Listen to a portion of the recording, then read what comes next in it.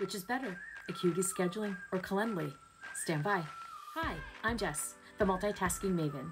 I help entrepreneurs like you set up systems for success. In fact, I have a quick and dirty Acuity Scheduling guide linked below to get you started. Calendly versus Acuity. I love them both, but I'm going to show you two major differences that Acuity has, two major benefits that Acuity has that Calendly does not. So what you're seeing right now on my screen is my access to my Acuity Scheduling because my website is on Squarespace. As we've discussed before, Acuity Scheduling is now under the umbrella of Squarespace. So if you were to set up your acuityscheduling.com account, if you had an account with Squarespace, they would flag you, say, let's link. And that's what has happened here. I'm going to get to my Acuity Scheduling in a moment because I want to show you Calendly. Calendly is pretty. I started out using Calendly and it is wonderful. I can set my appointment types. I can set my availability based on the different appointment types. Has wonderful integrations. Zoom, GoToCalendar, PayPal, Stripe, Slack, wonderful integrations, and Calendly also offers workflows. Obviously, this comes with paid plans. The higher plan you purchase, the more options you'll get with Calendly.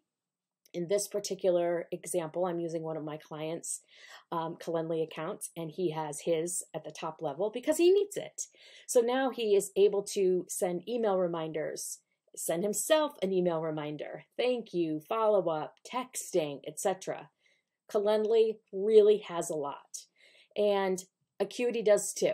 So let's get over back to Acuity. So here we are, my Acuity Scheduling via Squarespace. I go to scheduling, and then this is exactly what you see as an Acuity Scheduling provider or an Acuity Scheduling subscriber, I should have said. So here we are with my appointments, my appointment types, my availability, move my face, the integrations. I have it integrated with Zoom and Stripe and PayPal and with my email provider. Everything right now is exactly the same. So if that's all you want to do, if the choice is yours, Calendly or Acuity.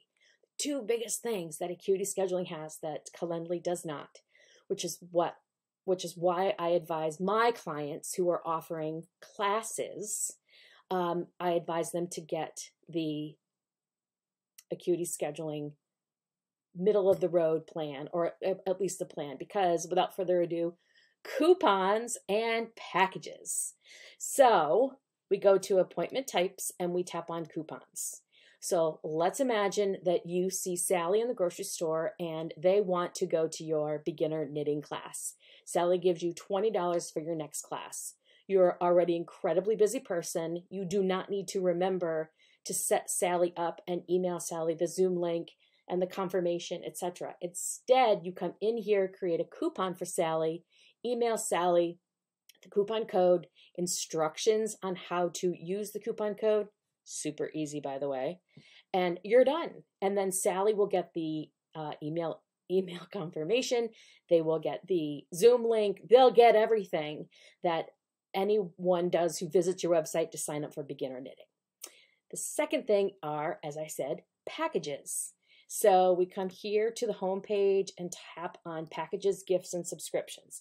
Well, you see, I only have the emerging plan because I myself am not offering packages or gift certificates or subscriptions, but all of my other clients do. So if you have a special fall package, gift certificates are obvious. If there's a subscription, you have beginner knitting every Tuesday and Thursday for 3 months, set up a subscription. So Sally can then just be invoiced automatically once a month. Super easy, super convenient. If you don't need coupons, packages, gift certificates, either Acuity or Calendly. But if you are still super confused about which one is best for you, click below to schedule the 30-minute Pick My Brain session. Watch this video next for more help with Acuity Scheduling and subscribe below. I can be your OBM, Acuity Scheduling, YouTube, multitasking maven. See you soon.